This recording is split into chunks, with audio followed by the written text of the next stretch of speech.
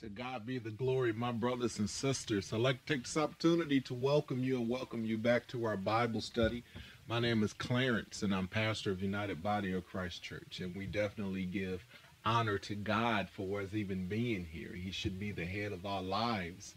Amen. This Lord Jesus Christ, his son, if it wasn't for sweet Jesus Christ transferring his sins to the cross, we would still be charged with them today. We would be hell bound. So we honor the Father and the Son for the sacrifice, for giving us the gift of eternal life. We bless them in Jesus' name. Once again, folks, we'd like to take this opportunity to welcome you and welcome you back to our Bible study. Today, we'll be going forth in the 6th chapter of Romans, and I always say quite possibly the 7th chapter.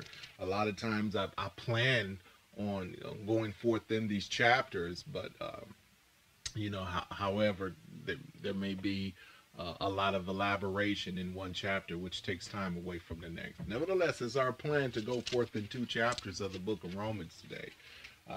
Those of you that don't have Bibles, we've got you covered. If you don't have a Bible, we got you covered. You want to go to our website, www.ubcchurch.org. Once you get to our website, look at the top and you'll see different tabs there. One of the tabs will be Online Bible.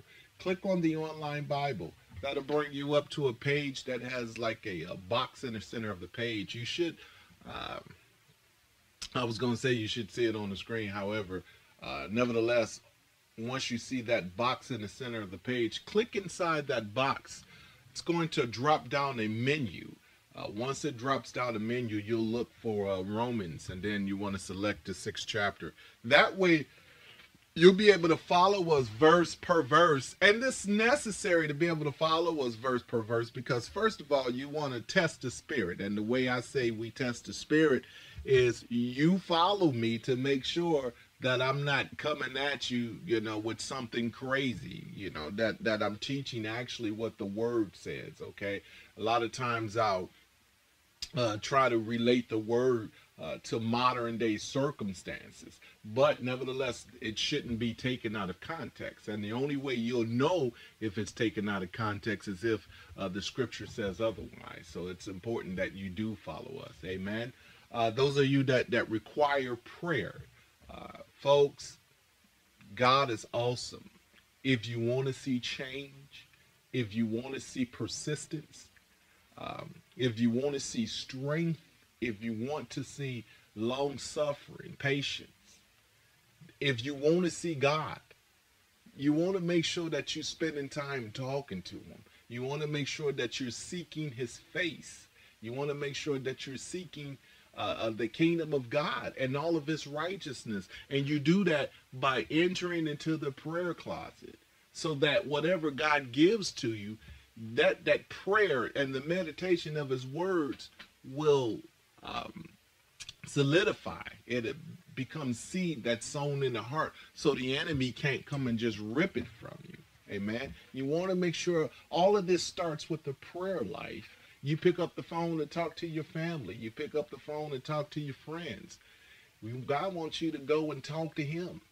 Amen. Once y'all start conversing back and forth, you'll begin to see things in your life as they come up. You begin to handle them differently. Amen. But all that starts with the prayer life. Amen. And so here's where we come in. There's going to be some things to prove you. There's going to be some things that's going to test you, to see how close you're walking with God, to see if you're going to faint. At the first sign of trouble, will you give up? Will you hold on? Will you praise him during the time of attack?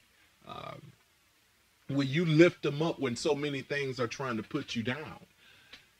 Your prayer life dictates how you handle those situations as they come at you, because no one is exempt from being tried, from being proved. Amen. We come in because at least when things come at you, the magnitude of the things can be great. It seems like them things are just more than what you can bear at times. It seems that way. but we are to pray ye one for another. So if you folks go to our website and click on that prayer request tab, it'll take you to a page. Within that page, you have an opportunity to put your name, your email address, and then the reasons or the petition that you're seeking from God. My wife and I will read through that, and we'll take it to the Lord in prayer. We pray with you. It helps when you actually have a prayer life, so that we can pray with you and pray for you. It helps. The more you have praying with you, I believe the more power is rendered. Amen. So we're saying all that to say, make sure you have a prayer life. This is a praying ministry. We definitely, God is familiar with us because we pray, we talk to him. Amen. He should be familiar with you too. Last but not least, I want to talk to you real quick before we get into the Bible study. Folks, if you haven't already, check out our faith challenges. Bless God for the wife that I have. She loves God. She loves his people. She loves working for God. And God converses with her, lets her know what different faith challenges, that wants to see happen here.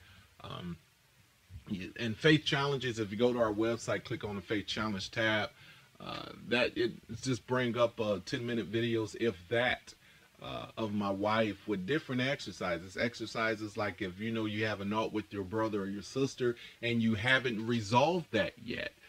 It's a challenge to you. She may challenge you within that exercise to go and resolve that issue with your brother or your sister. Amen. So that's what it's all about, allowing us to become more kingdom-minded. Amen. So if you haven't already done so, check that out. It's there for you. And all these things are tools for us. The Bible studies, the prayer request, the faith challenges. These are all tools to help cultivate and to help us mature, as far as the kingdom of God goes. Now, as far as the Bible study, I've already prayed over it. I believe the table is set. I believe the Bible study being a meal, and I believe that it was prepared by God. Amen.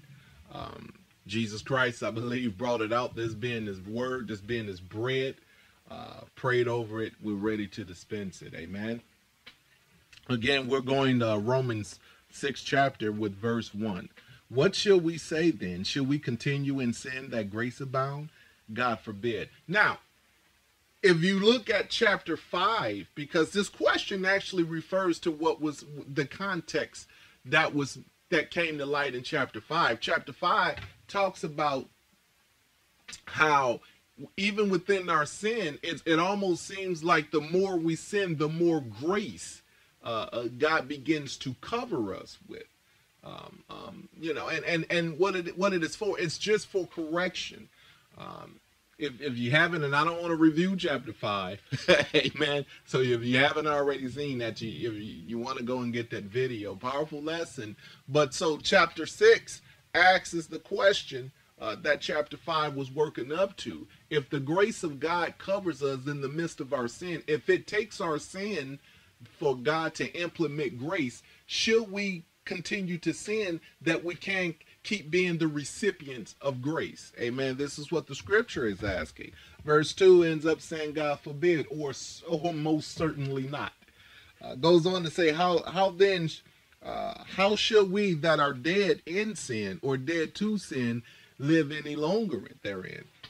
And so it's saying that when Jesus came, and because we die in Christ and we are risen in Christ, we're no longer alive to sin, to where sin becomes our taskmaster, to where we're obedient to sin. Once Jesus delivers us from sin, we're dead to the flesh, in a sense, if you want to look at it that way, and we are resurrected new creatures, which means sin no longer has power or authority over us because we've been delivered by the Lord Jesus Christ. So this is what verse 2 is saying. How then shall we that are dead to sin live any longer therein? It doesn't have power over us. We can't live in sin if we've been dead to sin. When we were alive in this world, in a sense, before Christ delivered us, we were alive to sin. we were alive to sin, that sin may kill us, if you will. And so sin had power over us, bringing us to the grave, if you will.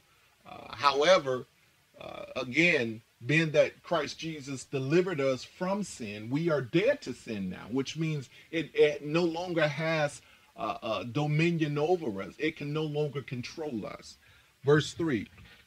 Now know ye not that so many of us were baptized into Jesus Christ, were baptized into his death. Therefore we are buried with him by baptism into death, that like as Christ was raised up from the dead by the glory of the Father, even so also should we walk in the newness of life. So even as Christ Jesus died and was resurrected in a new body, even though he died and he was resurrected and ascended up into heaven as a new person, one that's considered being the first from the dead, such as we are, because we are baptized just like Christ. Our baptism represents the dying of us, symbolic to that of the Lord Jesus Christ. And as through the baptism, the old man dies. The new man is resurrected. And it is why sin has no more dominion over us, because the old man of us is dead. The things that you used to do, before you gave your life to Christ, before you were baptized, maybe hanging out on the street corner, maybe fraternizing, whatever level of sin you committed and found pleasure in, those things no longer pleasure you. Amen. They no longer pleasure you, because you no longer have it no longer has power over you, because you are a new creature. You are more spirit now than you are flesh. Before, you were dictated by the flesh. Now you're more apt to walk in the spirit, which is the newness of life, such as Christ Jesus did. Once he died and he was resurrected more spirit. Do you understand what I'm saying? Such is the case with us. This is why death no longer has dominion over us. So verse 5, if we have been planted together in the likeness of his death, we shall also be in the likeness of his resurrection. Even in the case now, coming up from the water of baptism. And that's not it. When he comes to receive us, we're going to have our glorified bodies and be just as the Lord Jesus Christ. We will be eternal, just as he is. Because we are the body of Christ. So just as the head was baptized and then came up from the water, such as we are baptized and came up from the water. And just as the head ascended up to the Father, so will we, as the body ascends up into heaven, just like our head did. Do you understand? Because we are the body of Christ. So even as the head goes up, so will the body go up too. Even as the head went down into the water and came up, such is the body doing the same. Verse 6, knowing this, that our old man is crucified with him, that the body of sin might be destroyed, that henceforth we should not serve sin. For he that is dead is free from sin. And it's talking about sin no longer having power. It's been cut off from us. Now, it's not to say you won't sin anymore. Amen. It's saying that sin has no power over you. Before, it was almost like you had no choice, because you were born into sin. And so because you were born into sin, you were born into the nature of sin. So you were more flesh than anything. Whatever came to mind, whatever came to heart. It was almost like you didn't have a choice in the matter until you gave your life to Christ Jesus. And that allowed you to become dead to sin. And watch this. Sin made you a slave. But Christ Jesus, his sacrifice, sets you free. Amen. So for he that is dead is freed from sin. We are dead to sin and has no more power. We are alive, brought into the righteousness of the Lord Jesus Christ. Now, if we be dead with Christ, we believe that we shall also live with him. Knowing that Christ, being raised from the dead, dieth no more. Death no more have dominion over him. For in that he died unto sin once, but in that he liveth unto God. No more, he didn't have to keep dying. He only died that one time. Remember, as well, we're going to see in our Bible studies that as we get more and more into the Old Testament, they were every year they would kill different animals, to atone for the sins of men. Amen. Different animals will be sacrificed annually, if you will, that the sins will be atoned for man. But with Christ, they only took one sacrifice. His death, it only took once for an everlasting atonement. And such is the case with us. There is no second death with us. We're going to die that one time, and that's it, and live forever. However, there will be those that choose not to give their lives over to Christ, and they're going to experience the death that sin will give them, and then they're going to experience what's known as the second death, which is the lake of fire. Amen. Because and here's the thing about it. With us, as we live forever in the Lord Jesus Christ, as we mimic our Father and his Son, those that have not the Lord Jesus Christ, they mimic their father, which is the enemy. And so just as the enemy will be tossed into the lake of fire, such will his children, the children of disobedience, be tossed in a lake of fire. They're going to mimic their father, the works of their father, which is the enemy.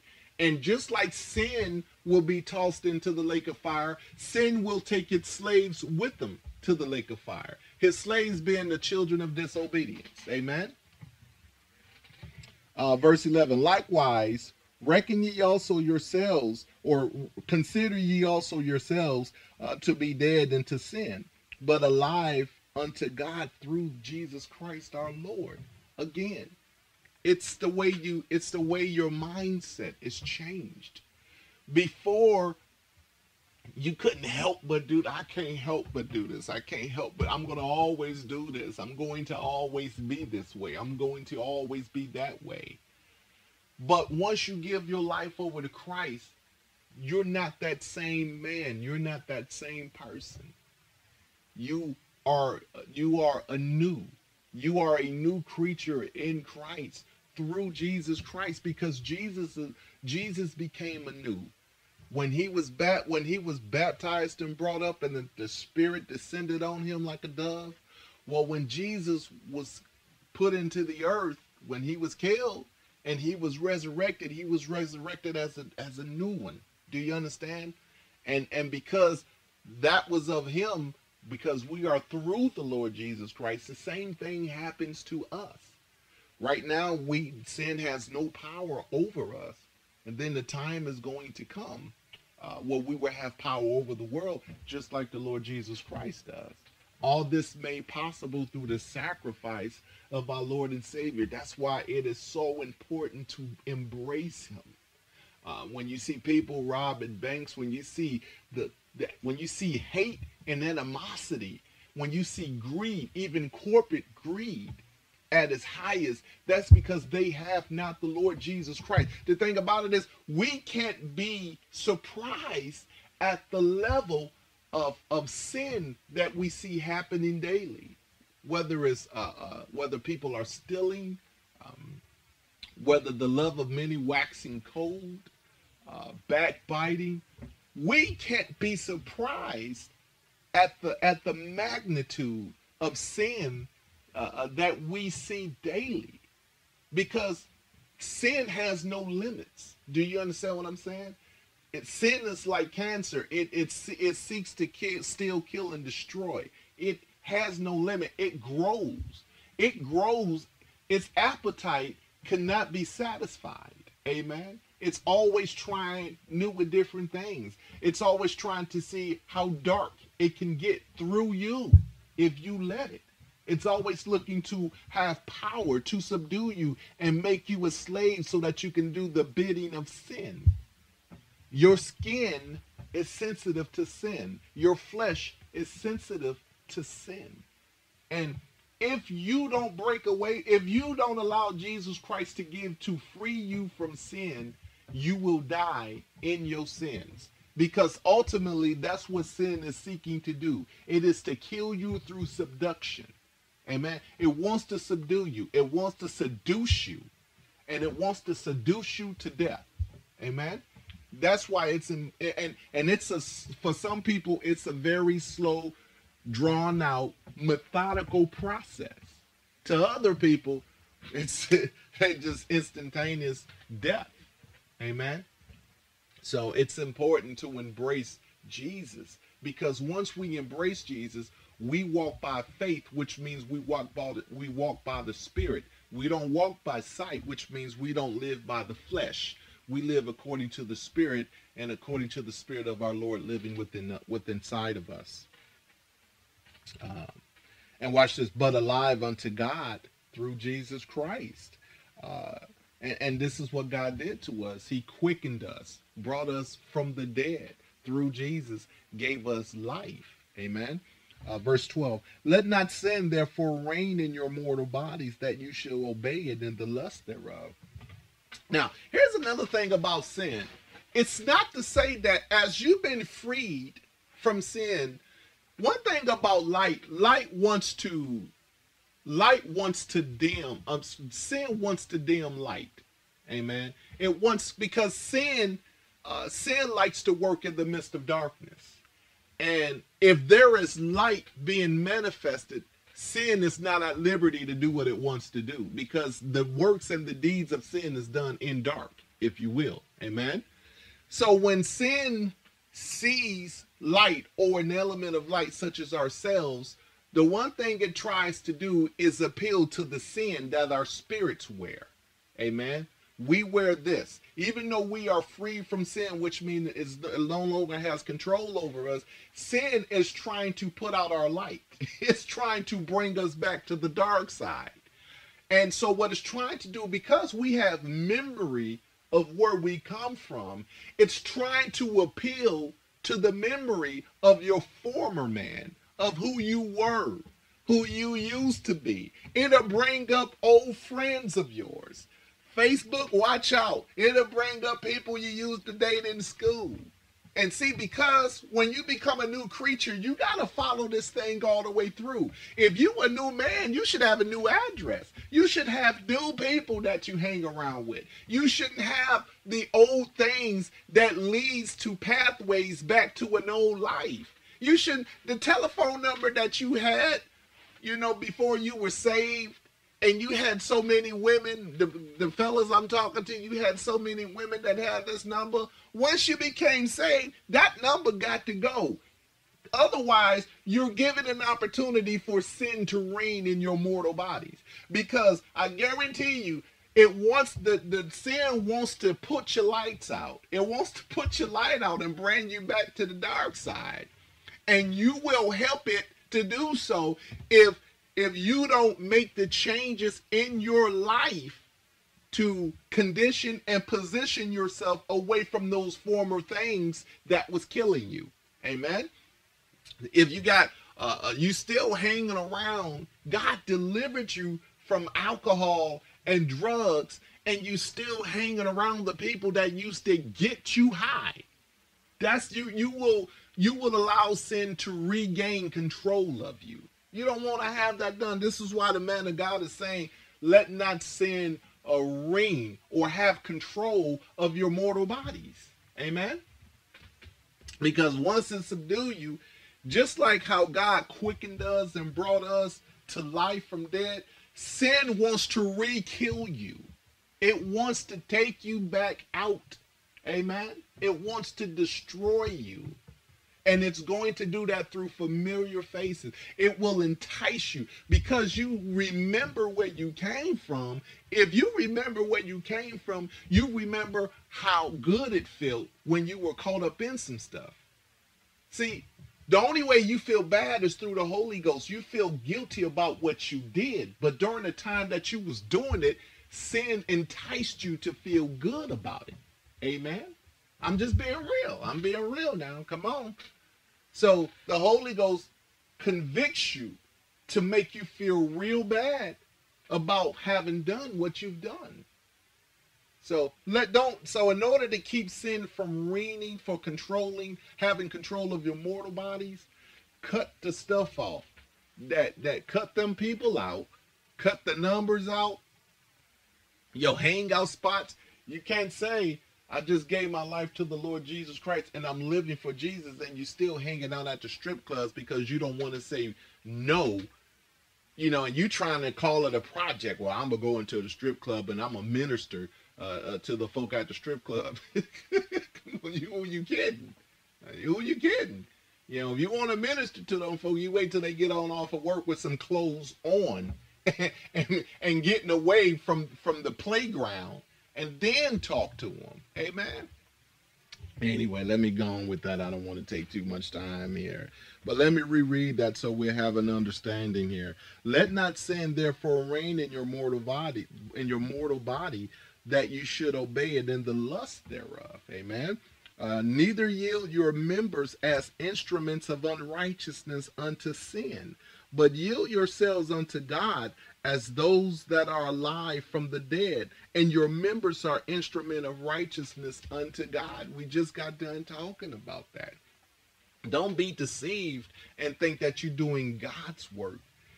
In the midst of that, God is not going to tempt you with sin. He ain't going to send you into no strip club when you got naked women up in there and say, I need you to go minister to that naked woman on the stage. It don't work like that. He's not going to tempt you with sin.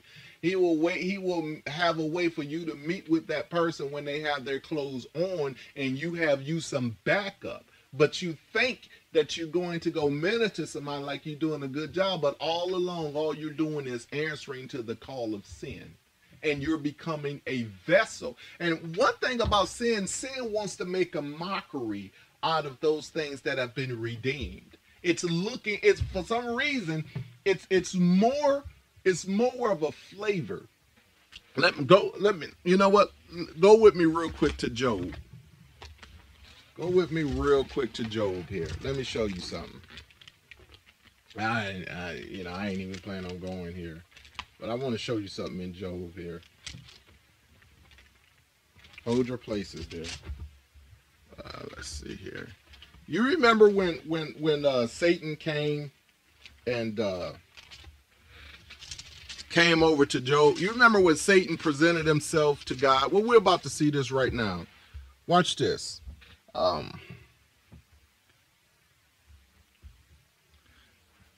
Job, first chapter, verse 6. Now there was a day when the sons of God, and it's talking about the angels, came to present themselves before the Lord. And Satan came also among them. And the Lord said unto Satan, Whence comest thou? Then Satan answered the Lord and said, From going to and fro in the earth, and from walking up and down in it. And the Lord said unto Satan, Hast thou considered my servant Job, that there is none like him in the earth, a perfect man, an upright man? Now notice that the character description of Job. A perfect man, an upright man, one that feareth God and escheweth evil. He's a righteous man. Now watch this. Then Satan answered the Lord and said, Doeth Job fear God for nothing? Hast thou not made a hedge about him, and about his house, and about all that he has on every side? Thou hast blessed the works of his hands, and the substance is increased in the land. But put forth thine hand now and touch all that he has, and leave a curse to thy face. So because Satan was able to say, well, God was like, I know you looking for somebody to devour. You haven't looked at my son Job, have you? Haven't looked at my son Job, have you? Because my guy is righteous. He cannot be moved. Satan basically was saying, yes, I have. As a matter of fact, I can't even do nothing to him because you got a hedge of protection around him. You blessed this man with this and you blessed him with that. I can't do nothing with him. Now, where am I going with all this? Satan knows who stands for God, and he wants to try you. You know why? Because he's got his eye. If he's not looking at the people that he's already killing, they're already got. His eyes is on those that stand for God.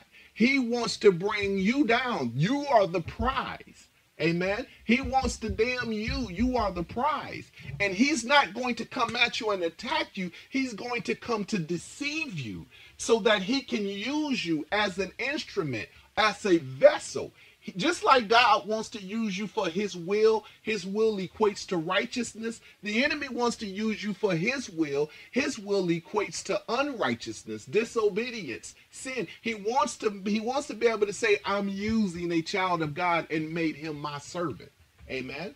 He wants to become your master. He's not looking for those that are unsaved. They're killing themselves. He's looking for those that are saved, so that he can use them to continue to bring down others that are saved. So that you should have an understanding of verse 13. Neither yield your members as instruments. Don't give control of yourself over to sin, of unrighteousness unto sin, but yield yourself unto God. Amen. As those that are alive from the dead. And when it says as those that are alive from the dead, there should be some jubilee.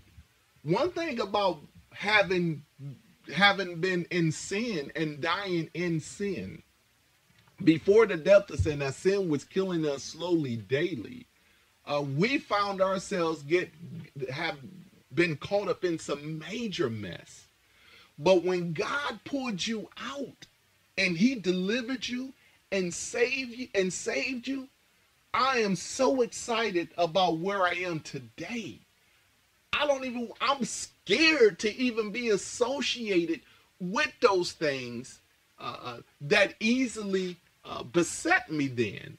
I'm excited about the love of God. When I see the word of God being fulfilled, I get excited. Do you understand? So when the scripture says, as those that are alive from the dead, these are people that are careful. They're not quick to have their feet run into mischief because they're righteous and God stands with them. They want to help God help them to stay righteous. Do you understand what I'm saying? People that have been brought from the dead, they are excited and they ain't trying to die again. They are ever so careful. They ain't gonna answer the phone if they know somebody. If somebody got their number and they ain't even trying to hook up with that person. These people are careful because they know what it's like to be caught up in mess and being afraid to die in your sin. Amen.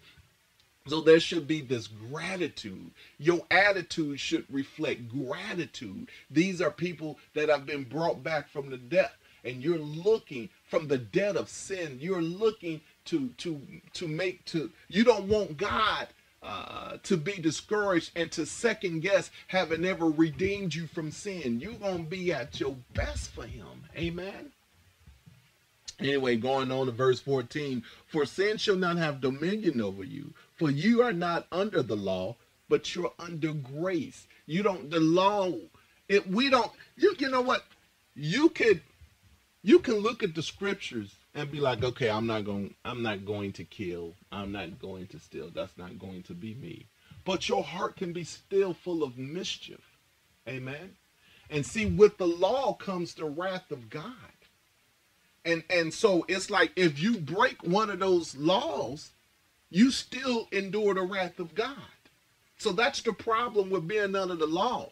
You walk kind of religiously, but you still don't have the love of God in you. You just have obedience, but not the love.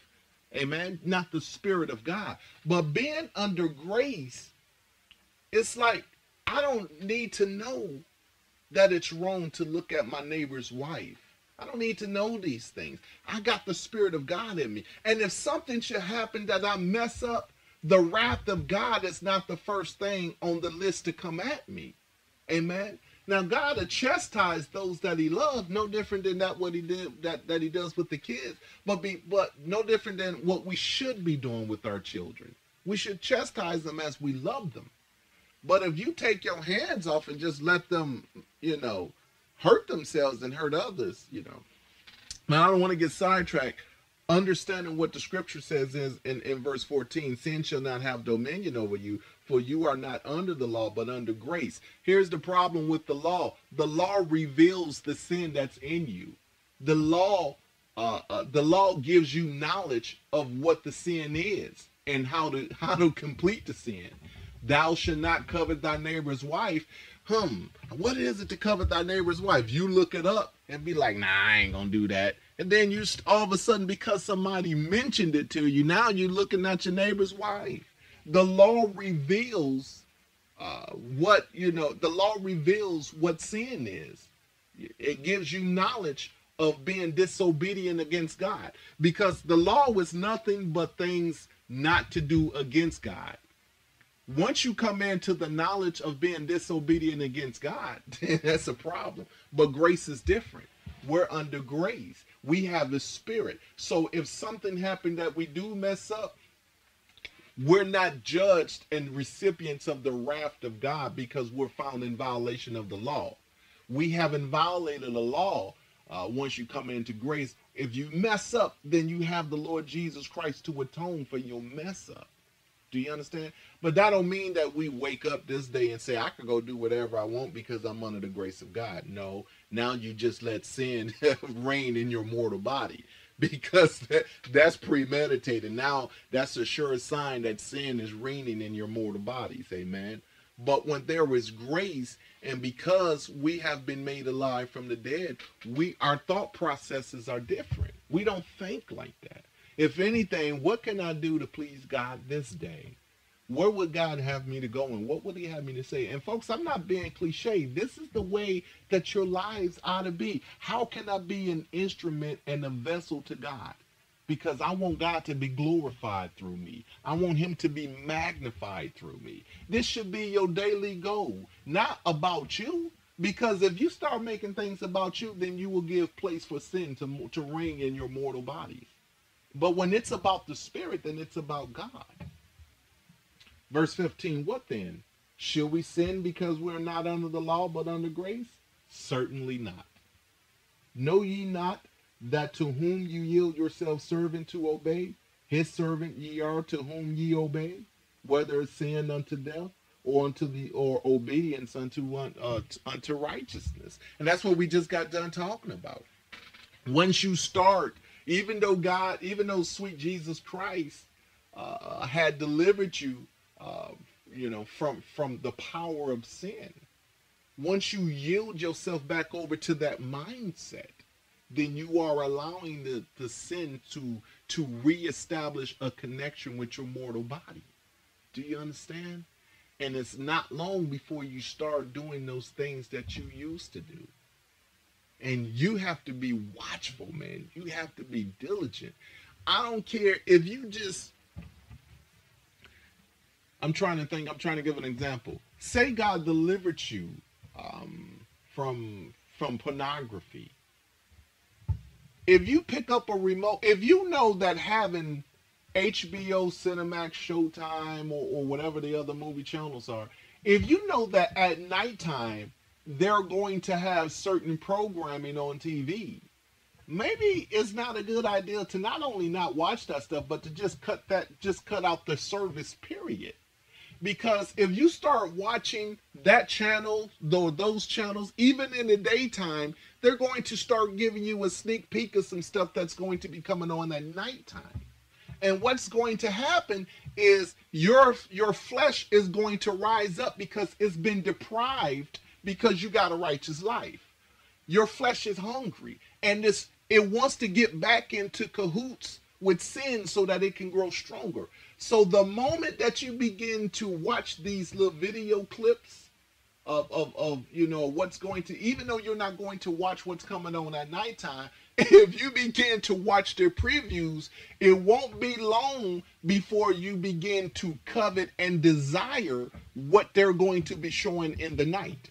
And every time you yield a little bit, then every time you give up a little bit of yourself to see what's going on in those things that are unrighteous, you are giving up more control of yourself. Every decision that you make against God is giving more and more power and control to sin. And before you know it, If you begin to establish a pattern of disobedience, then you have fully become a servant of sin again. Sin has brought you back to life in itself so that it can kill you again. It has revived you to take you back out. Do you understand what I'm saying? So in this case, do you understand what the scriptures is saying? Not what I'm saying, but what the scripture is saying. So you don't want to yield control. And remember, sin don't take all of you just like this. It begins to take parts of you, and parts of you. And the more of you it has, the more of you that it has, that part that it has of you is going to work in cahoots to get the rest of you. You understand what I'm saying? Oh, well, that wasn't so bad, man. I shouldn't have watched that. But, well, I know God will forgive me. But then the next day, and now you know what day and time that particular programming come back on. So you said, well, I'm not going to watch the next episode, Before you know it, something happens to where you make it a point to try to catch the preview of what it is that they're going to be showing that's unholy on that TV, and you caught up again. And before you know it, you giving all of yourself. And before you know it, it doesn't stop there. It's going to use you as an instrument, as a vessel. When you think of an instrument, you could think of any kind of instrument. If you think of tools to carve, then you're trying to scope a masterpiece. You're trying to be a masterpiece.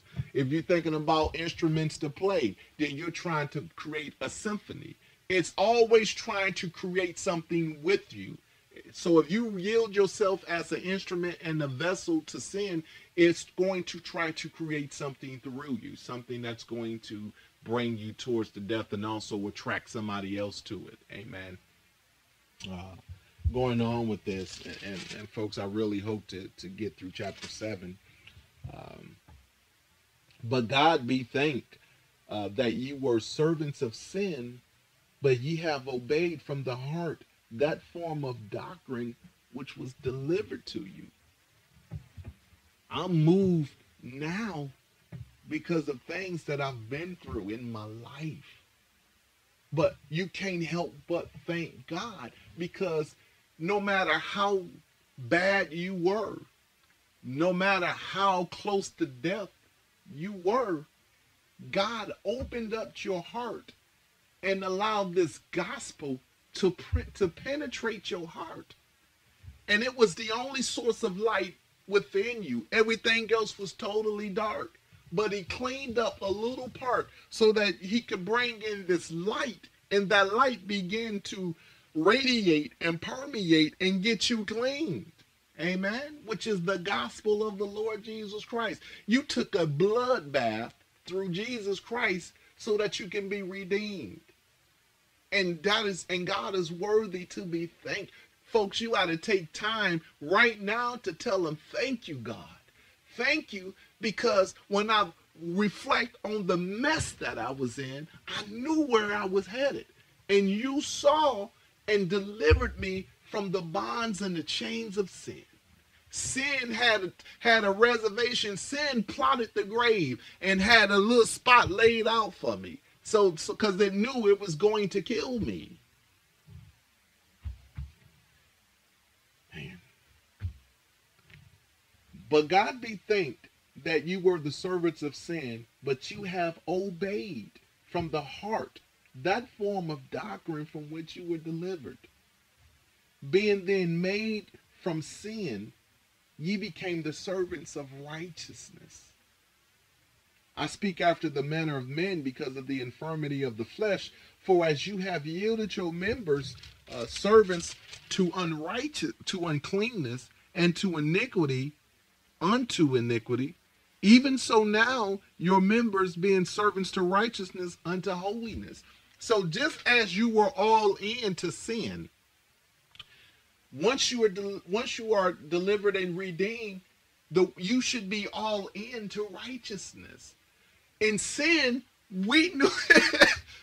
When you think about dance clubs, you know every dance because you was all into it. With drinks, you knew every drink. With cigarettes, you knew how to go there and ask for cigarettes. Give me some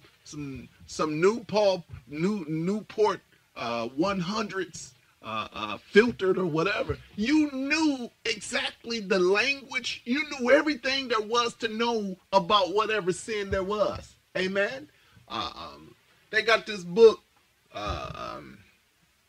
50 Shades of Gray or something like that.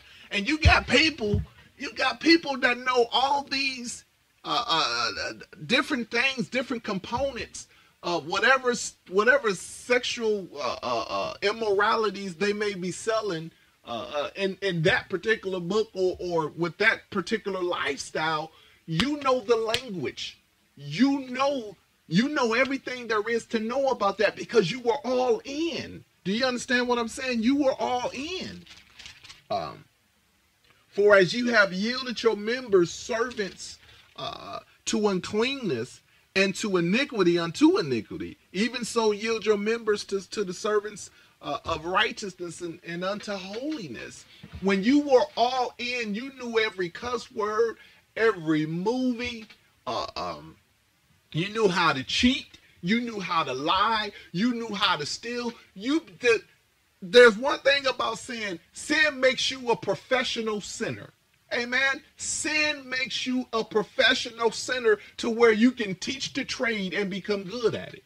Well, the scripture is saying this: just as you were that devoted to sin and to death, so should you be committed and devoted to righteousness and holiness. Amen. Just as you were committed to lying, having women each day of the week, women having men for each day of the week. You knew how to get money from one man and then time from another man, consultation from one man. You just as you became a professional in what you were doing, such should be the case on the righteousness side of things. For when you were servants of sin, you were free from righteousness.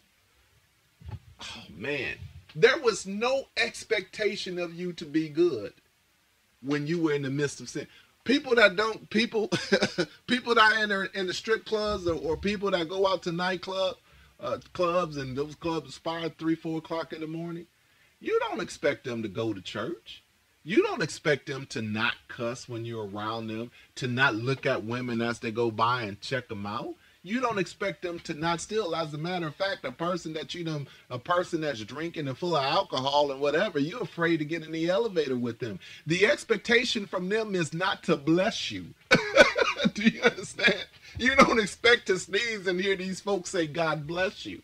There is no expectation of righteousness when it comes to a professional sinner, when it comes to a person that is by lifestyle and by trait a sinner. There is no expectation of righteousness in them. You don't want to ask them for nothing because you don't want them to cuss you out. And when you're hungry, don't ask them if they can give you a couple of dollars, because if they do, it might cost you your life. I'll give you 2, but I expect 5 back. You understand? There is no expectation of righteousness in them. This is why the scripture says, for when you were servants of sin, you were free from righteousness. You free to die. You free. You don't have to be obedient to God. You don't have to be out here feeding people that are hungry, praising God up in it. You free from all that because God was not your master. The devil was your master. You free to serve him. See, there is an expectation there is an expectation of people on the dark side. We expect them to do exactly what they do. You can't watch TV now and not see forms of homosexuality on the screen. Look, wholesome programming now introduces this. We have the nerve to look surprised, but how could you look? You expected them to have some form of righteousness? We're talking about the world. The world is going to be this way. That's just how it is. And you know why they are expected to be this way? Because God don't hold them to an expectation of righteousness. They were free from righteousness. Amen. Verse 22, but now being made free from sin and become servants to God, you have your fruit unto holiness and the end everlasting life. For the wages of sin is death, but the gift of God is eternal life through Jesus Christ our Lord. Mighty, mighty, mighty, mighty, mighty. Um,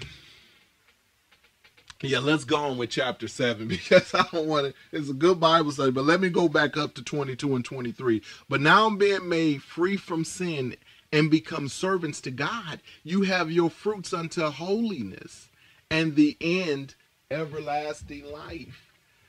Just like when we were in servants of sin, we would see men, especially, we would see how many women we could get. How try to get the game up, you know, learning the dance move, learning lies, learning lines, learning rap music, whatever we can to help us further whatever our ambitions, whatever our fleshly ambitions were. But now as we serve God, we do things that's going to expand his kingdom. Before we were expanding the kingdom of darkness. Now we're on this side and taking things that we learned from God and using it to expand his kingdom. And whatever participation we put into that, according to this righteousness, that yields fruit. Just like we yielded fruit in darkness, we begin to yield fruit in light. Amen. And we end up getting everlasting life because that's the reward of who we are. In death, the reward of sin is death. And we're about to see this now. We're about to talk about the reward. Verse 23, for the wages of sin is death. The reward of you being accomplished, whether when you are in the midst of unrighteousness, the reward of you accomplishing that is death. The fullness of sin is death. It says, but the gift of God, or the fullness of God, based on the reward system from God for you doing what He would have you to do, the reward of that is eternal life through Jesus Christ our Lord. Amen. And all of this is made possible. You cannot forget Jesus. It is because of him that you were delivered from sin. It is because of him that ye are righteous this day. It is because of him that gave his life. He seen what you was going to be doing. He seen what you would do before you ever was. He knew what you would do. And in the midst of that, he still made sure that you would be a recipient of the atonement made possible through his blood. Amen. Bless the Lord Jesus Christ. Let's try to finish out chapter 7 here. Know ye not, brethren, he said, know ye not, brethren, for I speak to them that know the law, how that the law hath dominion over man as long as he liveth. For the woman which hath the husband is bound by the law to her husband so long as he liveth. But if the woman be dead, she is loose from the law of her husband.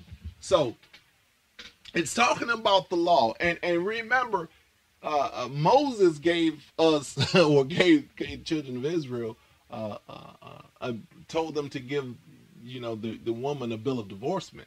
And of course, right now, Paul is talking about the law as for Rome itself, what he's talking about here. But even the Lord Jesus Christ is saying, as far as things go, that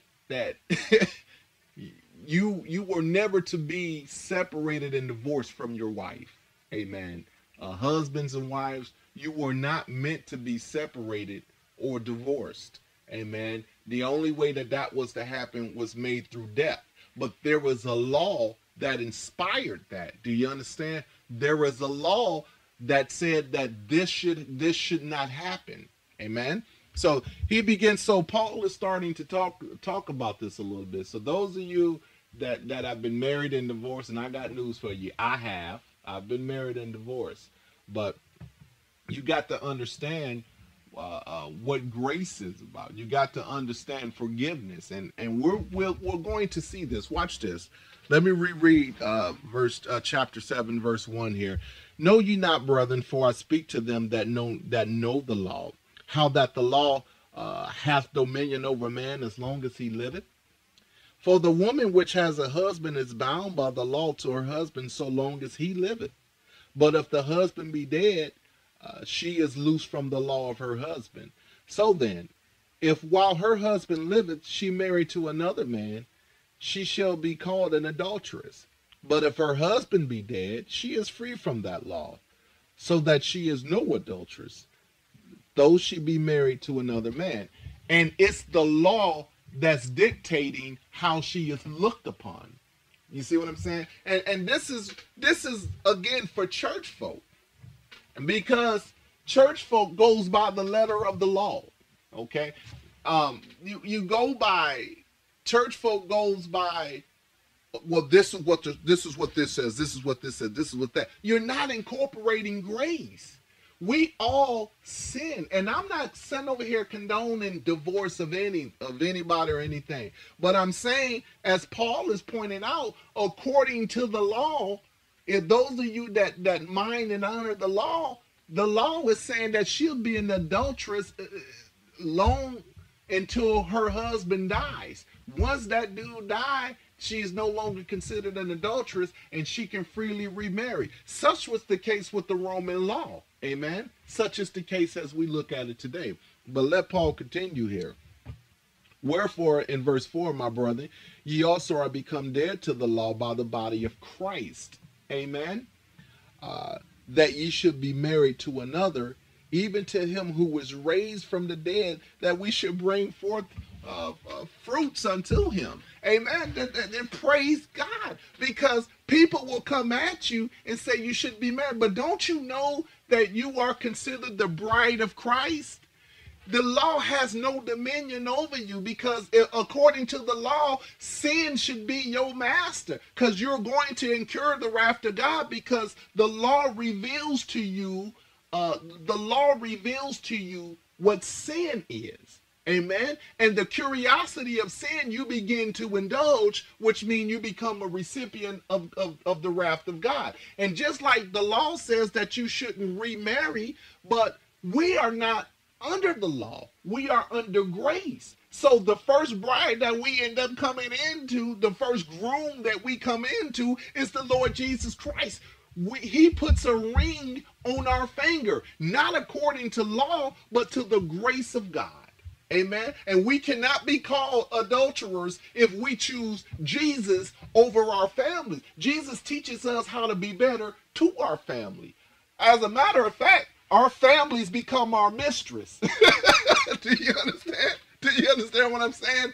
Jesus becomes your husband, and your family become your mistress. Jesus teaches you how to take care of them. Amen. And the law can't judge this matter. You can't judge this matter, because this is the Lord Jesus Christ. This is what he would establish. He is the groom, we are the bride, and our family, I know folk don't take issue with what I'm saying, our family is the mistress. But this, as long as we don't put them first, he doesn't mind us going back and loving them, but he wants us to know where home is. Amen. I know people going to take issue with it, but we're going by what the scriptures say. You take issue with the scripture. He wants to be first. He delivered you. So can't nobody come and say you're breaking the law. Jesus said, what law? There is no law. Going on verse 4. Wherefore, my brethren, you are also become dead to the law by the body of Christ, that you should be married to another, even to him who was raised from the dead, that you should bring forth fruits unto God. For when you were in the flesh, the motions of sins, the acts of sins, if you will, or the passions, if you will, the desires, if you will. For when you were in the flesh, the passions of sin, which were by the law, did work in our members to bring forth fruits unto death. So because the law lets you know what sin was, and it brought up a curiosity, that curiosity translated to a passion within your flesh. This is what we've already talked about. And the scriptures is saying that curiosity brought up a desire within you to know more about what you were not supposed to do. If you tell a kid, if you touch that button, that's going to break that. So don't touch that button. Oh man, you just let them know what kind of power that button has and what kind of power they got through the button. So now they want to see just how it's going to break. They wouldn't have never thought nothing about it until you told them what not to touch. Now they want to touch it. Do you understand what I'm saying? And that's what the scriptures is saying how sin was. For when we were in the flesh, the passions of sin, which were by the law, did work in our flesh. They worked in our flesh to get us to bring forth death. Amen. But now we are delivered from the law, that being dead wherein we were held, that we should serve in the newness of the Spirit and not in the oldness of the letter. So even though we had these commandments, don't do this, don't do that, do this, do that, don't do this, don't do that, all we were doing was adhering to the letter. But the problem was, as we were trying to adhere to the letter, we were still curious about what it was to be like to break it, what it would be like to break that stuff, you know, and unfortunately that incurred for us the wrath of God. Those things that God told us not to do, we looked to try to do them because we were in the midst of our flesh. Amen. But now that we're in the Spirit, we don't operate like that. He don't have to tell us what not to do. He gave us a heart to love him, to those things. It comes natural to love him and to want to please. We're more focused on doing right and being glad about where we are and not wanting to go back, you know. Verse 7. What shall we say then? Is the law sin? God forbid. And he's not going to call the law sin. He said, God forbid. Nay, had I not known sin, but the law. He said, nay, I had not known sin, but the law. For I had not known lust, except the law had said, thou should not covet. But sin, taking the time by, as it says, taking occasion or taking the opportunity by commandment, worked in me all manner of concupence. For without, or concupence is in you can look at it in the sense of a desire or evil desire, if you will. So you can say by sin, taking the opportunity by commandment, and this is what sin did. Sin used the commandments to bring forth out of us evil desires. For without the law, sin was dead. So sin looked at the law and said, we can use that law to bring forth or to work up evil desires in them to make them disobedience, because the law is the knowledge of sin. When God told Adam and Eve, don't eat from the tree of this garden, what he did was revealed to them the law. And what happened is Eve got to the point that it brought up a desire in her. You know, that's what the law did. It said that's what sin did. Sin, the law was good, but sin used the law to bring forth the evil desires out of us. The law was good. It's the sin that used the law, just as the scripture says here. But sin, taking the opportunity by the commandments, worked in all manner of evil desires. For without the law, the sin was dead. If it had not been for the law, then the sin wouldn't have been empowered. But because the law was there, the sin used the law to empower itself. Amen. For I was alive without the law once, but when commandments came, sin revived and I died. Man, that's heavy. For I was alive without the law once, but when but when the commandments came, the sin revived and I died. Without the law, I was good. I mean, without the law, I had, you know, you got to think about it. And I'll go back to, I'll try to come on up with another sin. Thou should not steal. I would never think about stealing. I wouldn't, you know, say you in the job. Right now, I work a job driving a bus. Okay. And I, you know, we sell tickets and everything else. And sometimes we carry cash. Now, I ain't saying that for you, for folk that's up to no good, but I want to give you an example here. Without the law, I'm good. I don't need nobody to come and tell me don't steal on your job. I don't need nobody to tell me that. But all of a sudden, once you put out a memo saying that so-and-so was caught stealing, what they did is they did this and they did that in order to get some money on the job. We don't condone this. Now that I know that people are stealing and that they were getting away with it before they got caught, now you putting thoughts in my head that's going to radiate in my flesh and make me think. Now this sin is going to get me in trouble, because if I end up going forth with it, it's going to lead to other darker things. But had I never known nothing about it, I wouldn't have tried to get it in the first place. And that's what Paul is saying here. He said, for I was alive without the law once, but when the commandments came, sin revived and I died. And the commandment which was ordained to life, I found to be unto death. Hey, and you got to think about it. Oh, but this is a good Bible study. The law was made to make you live, but when sin took the opportunity to use the law, the law that was meant to help you live became the very thing that would help kill you, because you would be found in disobedience towards God. Oh man. Verse 11, for sin, taking the opportunity by the commandments, it deceived me. And by it, it slew me. It killed me. I'm thinking, well, what is the law? What are the laws? What are the commandments of God? Is this, and you really want to have an understanding of the commandments of God. So you start reading what the commandments are. Thou should not kill, thou should not steal, thou should not bear false witness. And once you start understanding these things, all of a sudden the knowledge of killing, the knowledge of stealing, the knowledge of lying, you start looking at these things and the deception begins to come in, because you think you want to learn them. But no, it's not that you want to learn them. It's that sin is using it to deceive you so that it can use it against you. Amen? That's heavy. So, wherefore the law was holy, in verse 12, and the commandment holy and just and good. So as you see, it's not the law that was the problem. It's the occasion, or it's the opportunity that sin used within the law to work against us. But the law was not the problem to begin with. But sin knew that it can use the law against us. No different than what the serpent did. Did God say that of every tree in the garden, thou shalt not eat of this tree?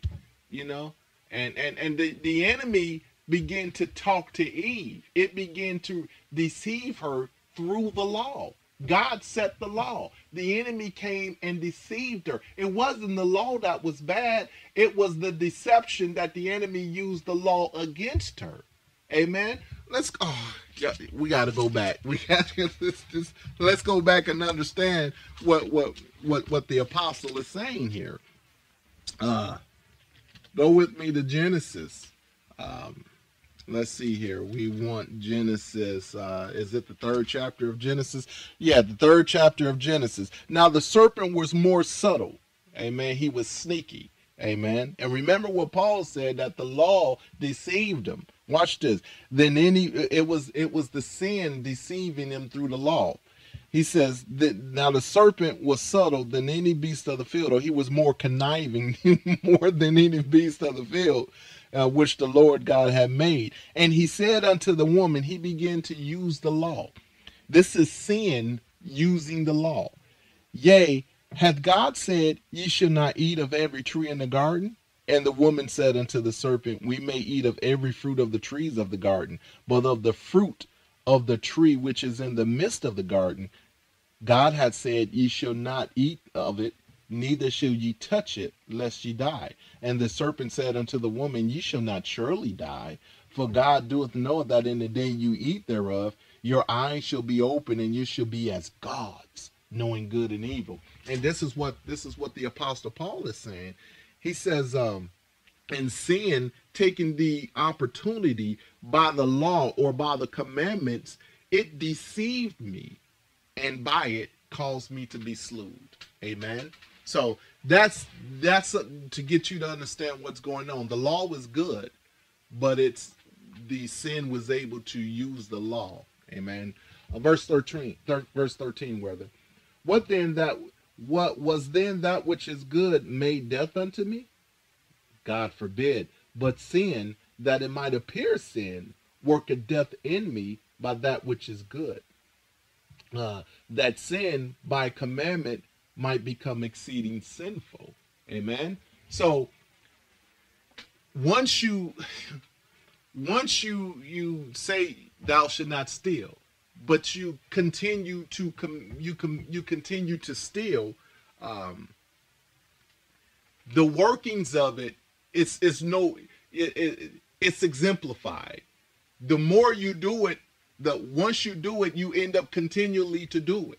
Once you yield your vessel over to sin, it begins to take you into other dark matters. Amen. So as it says, but sin, that it might appear sin, worketh death in me by that which is good. And it all started out because I got knowledge of what the law was. So it's using the knowledge of something good and turning it into something bad because it's putting me in violation of that which was good. It says that sin by the commandment might become exceeding sinful. And exceeding sinful, the fullness of sin is death. So by the commandment, once I break the law, I'm guilty of breaking all the laws. It's going to kill me. I'm going to be dead because I'm found in disobedience. Once I'm in disobedience, that's it. I'm set up for judgment. I'm exceeding sinful. I'm going all the way to the fullness of sin, which is death. And it all started from that which was good, because I'm found stealing, because there was a law that I got knowledge of, that thou should not steal. A curiosity of what it was like to steal rose up in me, and it led to other things. Amen. For we know that the law was spiritual, but I am carnal, sold under sin. And carnal, you look at carnal is I'm fleshly, if you will. I'm flesh. When you look at carnal, it means operating in the flesh. For that which I do, I allow not. For what I would, that I do not. But for what I hate, that I do. So, for that which I do, I understand not. That when you see allow not, you can replace it by saying I understand not. For that I would, or that I want to do, that I do not. But what I hate, that I do. When you're under flesh, and he's a great psalmist here, he's a poet here. When you are under flesh, it's bringing you into new areas. And you may be a little scared to get into some areas, but your senses are going off so much that you can't help but try it. But when you are saved, you set up boundaries. You don't go over into that stuff because you know what it did to you. Remember, you are saved with memory of where you came from. But when you were carnal, watch this. It said, for that which I allow, or for that which I do not understand, it's that I do. But that I hate, he goes on to say, let me repeat this. Let me read this so I'll make sure I explain it right to you. For that which I do, I allow not. Okay. That I allow not, or that basically he's saying that which I do, I understand. Because he's allowing it not. If he allow it not, that means he has an understanding of what he's not going to allow. For that I want to do, that I do not. But what I hate, that I do. So that I want to do, that I do not. But those things that I hate, that I do. Now let me read this next verse here. For then if I do that which I would not, I consent unto the law that it's good. Once again, if then I do that which I would not, I consent unto the law that is good. Or I'm demonstrating to the law that is good. Amen. Now then is no more I that do it, but the sin that dwelleth in me. Let me read 16 again. For then if I do that which I would not, I consent unto the law that is good. And so what he's saying ultimately between 15 and 16, those things that he end up having an understanding for, And the law is telling him what he shouldn't do, that he begins to do because he's got an understanding of. And those things that he don't want to, those things that he is made up to hate to do, he ends up doing it. And he goes on to say here in verse 16, but if I go in and do those things, then I'm actually showing the law that me consenting unto those things is that it's good. So I'm a recipient of the judgment of God because of me consistently doing those things that the law is telling me not to do. I have an understanding of it because as I go into this thing, the law is saying don't steal. I know what it is to not steal, and for some reason here I am doing it.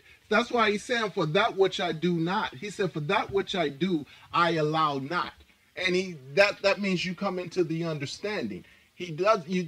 Once you come into the understanding of it, you don't want to have it do it. You don't want to do it. If you come into the understanding of what it is to break these laws, and I don't want to confuse you folks. I'm just trying to break down what the man is saying here. And he's taking a poetic way to say it. But ultimately, between verses 15 and 16, ultimately what he's saying is, those things that you have an understanding for, that you know not to do, ultimately you're going to want to do them when you're under sin.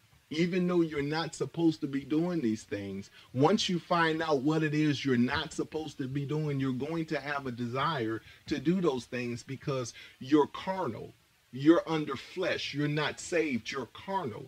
And when you're carnal knows what it's not supposed to do. It needs to know what it's not supposed to do so it knows what to do. Do you understand?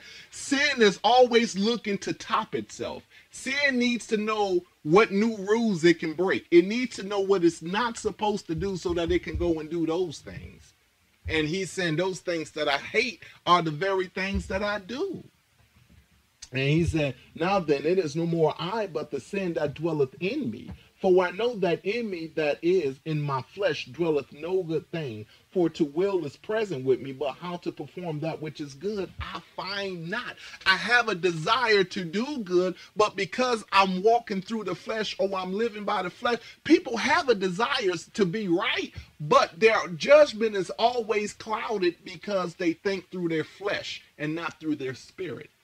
It says, in my flesh dwelleth no good thing.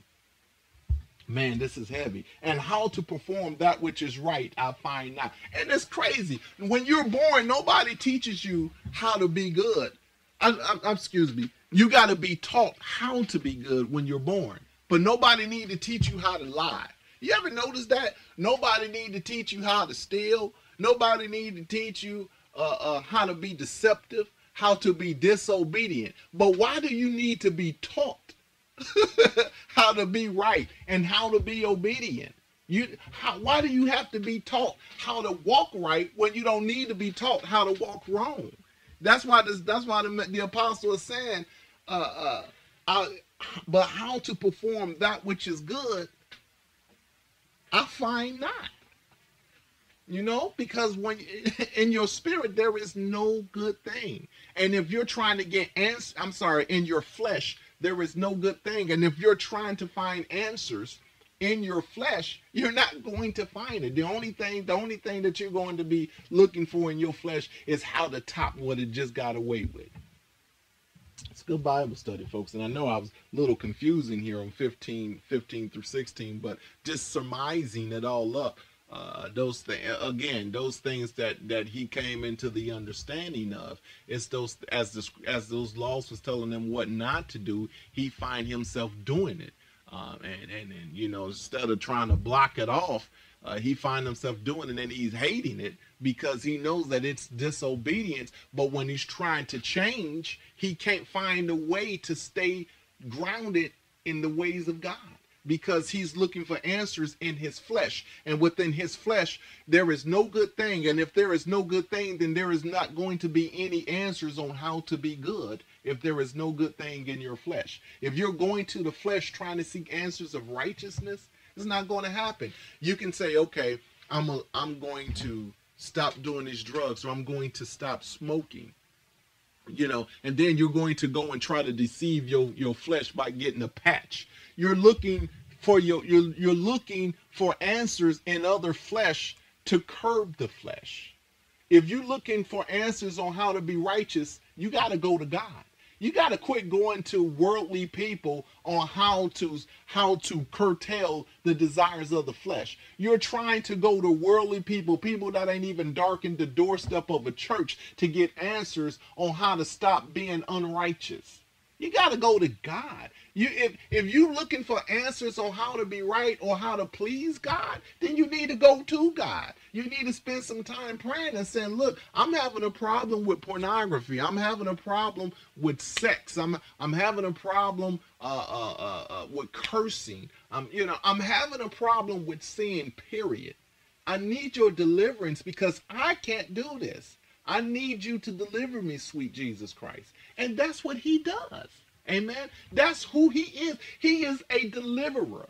But instead of us going to God, if you serious about being delivered from your mess, then you quit going to people, which is the flesh, because there is no good answers in flesh. Quit going to people and start going to God for your deliverance if you are delivered. And when he began to strengthen you so that you can walk away from that, quit fraternizing with the thing that he was delivering you from.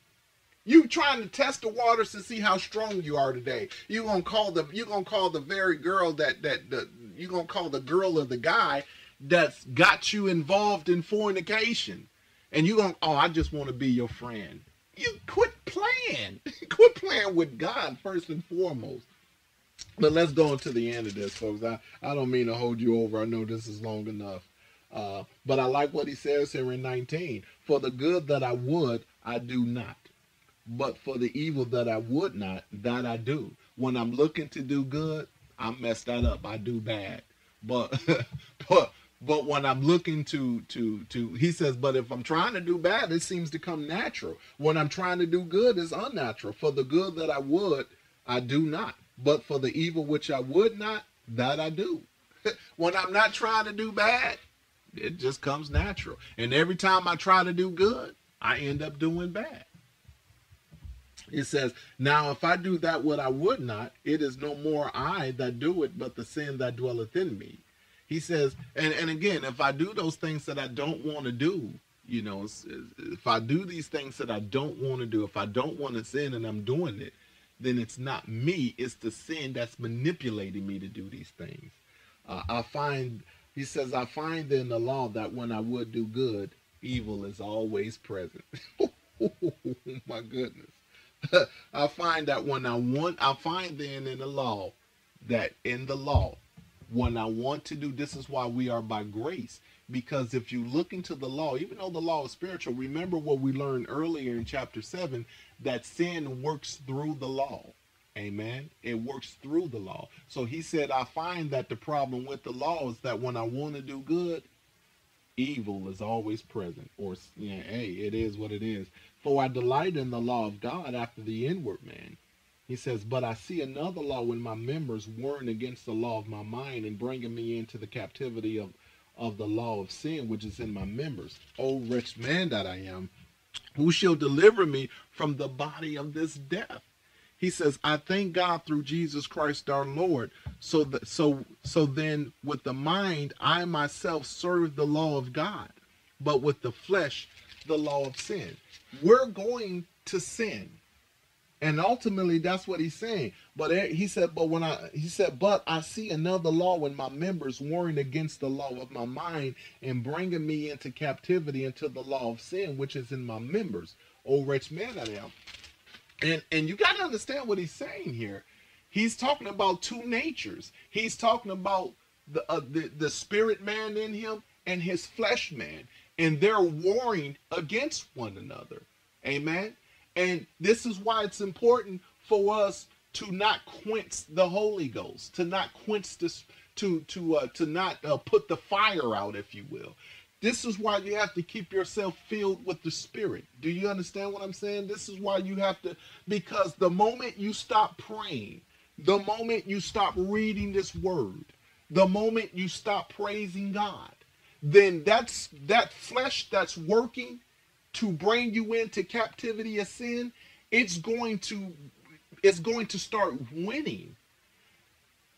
Even though you are delivered from sin, you are not delivered from any temptations of sin. You are delivered from the control of sin to where you got a choice against sin. But it takes something from you daily to God to put you here, but it takes commitment from you to stay here. And what does commitment mean? It means I need to stay prayed up.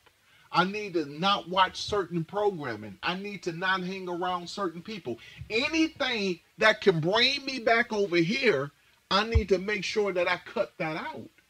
Because in me, there is two things warring against one another. There is the law of my mind, and there is the law of the flesh.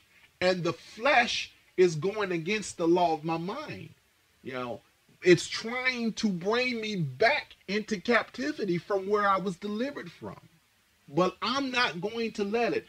I'm a wretched man, because every time I set out to do good, it's always some, you ever want to help somebody out, you know, with some money, you know, if they need help, or with something to eat if they need help. And right before you get it, there's something in your mind. Right before you give to them to help them out, there'll be something in your mind saying, you know what, you might not get that money back. You know what, your family needs something to eat too. What you gonna do about that? Every time I try to do good, evil is always present. Amen. You ever go to church? Man, I'm talking to you. You've been out of church for a long time, and you go to church, and all of a sudden you see women coming in with short skirts. Your eyes begin to try to wonder. You know why? There's sin in you. It's trying to bring you back into captivity to where you were delivered from. Same thing, women. You go to church and you see these fine men. You say that, oh, they fine men. I don't want nobody saying the pastor said fine men. Hey. You see women, you're saying to your girlfriends, I see this fine man coming on up in church. And guess what's happening? It's making you look around. Same thing with the dudes. You see these women, short skirts, making you look around, making you focus on them. Do you understand what I'm saying? It's making you want to embrace them. That's sin. And sin will always, it don't matter where you are. You can be in the pulpit, you can be in the congregation. You can be in your prayer closet. And because you got to take your flesh with you wherever you go, that means wherever you go and whatever you try to do, evil is always present, because it dwells in your skin. It's carnal. It dwells in your flesh. So you've been delivered from the power of sin, but not from the temptation. So you got to walk. You got to make sure you not walking contrary. Do you understand what I'm saying? So, I know it's a long Bible study, and I don't want to confuse you. I don't want to beat you with the word, but I want to put out here what Paul is saying here. Paul is saying that we got wars going on inside of us. One is trying to keep us into life, and one is trying to bring us back to death.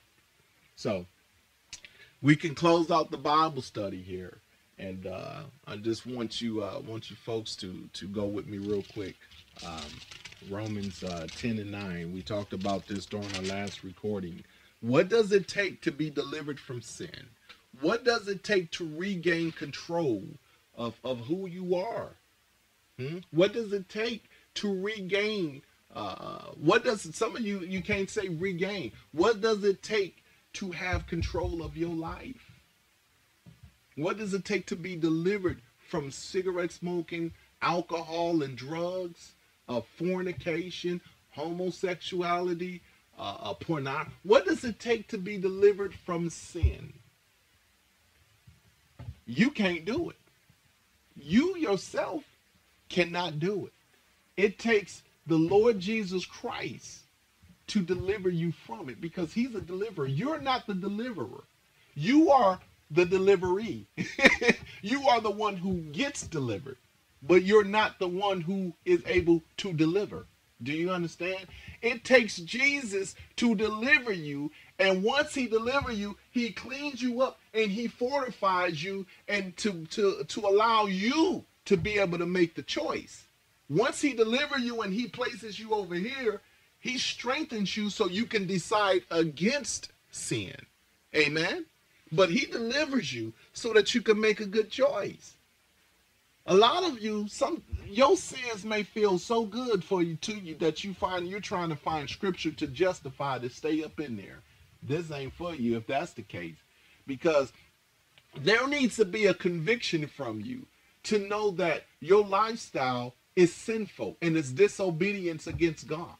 You can't try to find scripture to justify. That's what Eve and the serpent did in the garden. They were trying to take the scriptures, or they was trying to take the word of God to use it to justify being disobedience against God. You can't justify sin.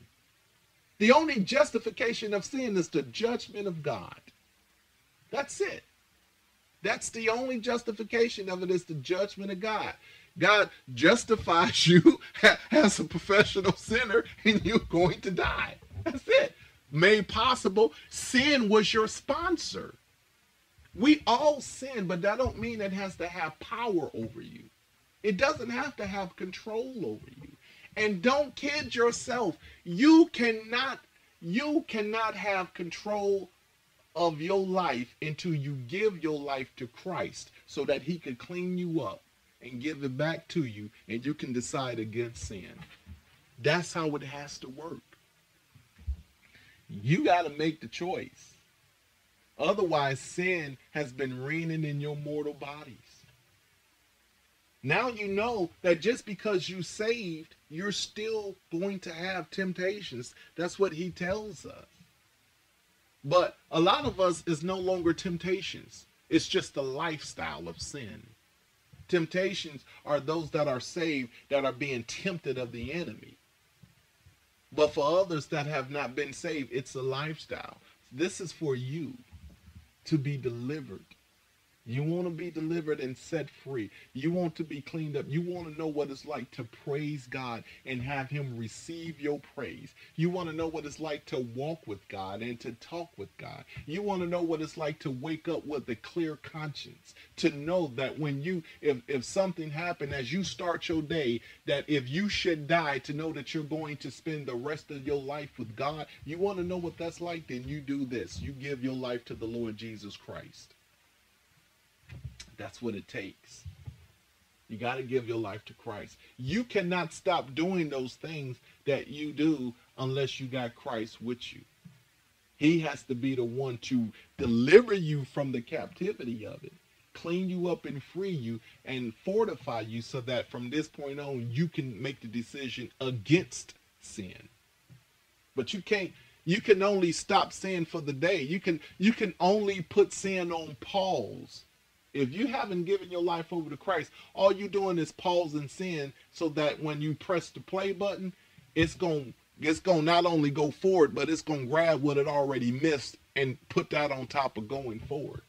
You can't stop sin. The only one that can is the Lord Jesus Christ. Once he strengthens you, then you have the power to stop it. So if you're ready to embrace Christ Jesus, this is your time. This is how we do it. And this is what we do. Romans 10 and 9. Amen. Romans 10 and 9. Let's start with verse 8. But what saith? The word is near unto you. The same word that I'm giving you, I'm putting it at you. So now it's right here at you. The word, it's near. It's nigh.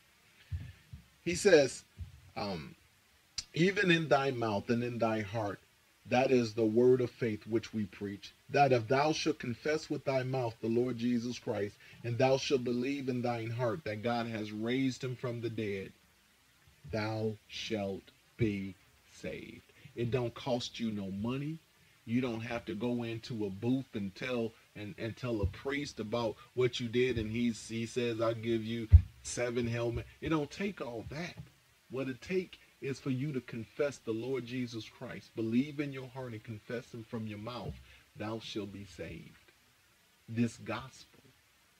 Now, if you're ready to do this, because he is real. This is not cliche. This thing is real.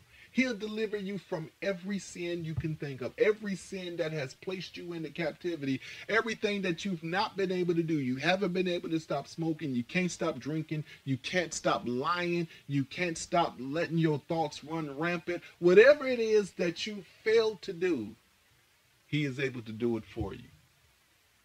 Amen. So if you're ready, say this with me. You say, God, I come to you just as I am. You know my sins, God. You know where I've been. You know what I've been guilty of. God, I ask you in the name of Jesus right now to deliver me from my sin. Wash me up and clean me out from this day forward.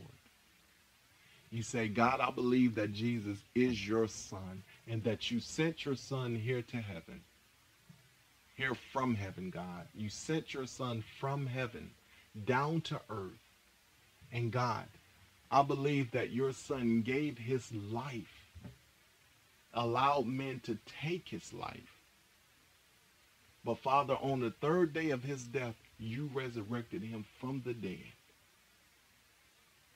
And soon after ascended him up into heaven. Now you call on Jesus. You said, Jesus, I call on you right now to deliver me from my sins, to release me from the depth of death. Wash me up and clean me out from this day forward. My life is your life. In Jesus' name, if you believed it and you confessed it, then you've been saved. Amen. Only thing you need to do from this point on is have a man of God baptize you. You want to make sure that you're baptized. But praise God, you've been saved. Again, the only thing that you need to do is have a man of God baptize you. Baptism is ceremonial. It's going to represent the burying of you. It represents us being buried in the Lord Jesus Christ and being resurrected. Amen. Once we go into the water and rise from the water, it represents the old man going down and the new man coming up. I had a fantastic time. I hope you enjoyed the Bible study. I'm noticing within the camera that I'm getting my wife is going to trip because it's getting a whole shot. Normally we try to keep some things out. But I'm just now noticing in the camera, I've been so in tuned in this in the Bible study that I didn't know that it was out of focus. But hopefully, folks, that you guys got the gist of this Bible study. Hopefully, you focused on the message and not the picture. Until we meet again, I love you, and I hope you receive from this Bible study. Amen. Don't forget, folks. Make sure that you're donating, make sure that you're giving it to families, make sure if it's in your power to give that you're blessing families that don't have. If you want to give to this ministry, we have a donation page on our website. You can give to that. Remember, we don't use your money to take care of this ministry. This ministry is self-sustaining. We would like to help other families. If you can help us, help them. Fantastic. If not, make sure you help them. Amen. Until we meet again, peace be upon you, my brothers and sisters, in the mighty name of the Lord Jesus Christ. Amen and amen. I love you.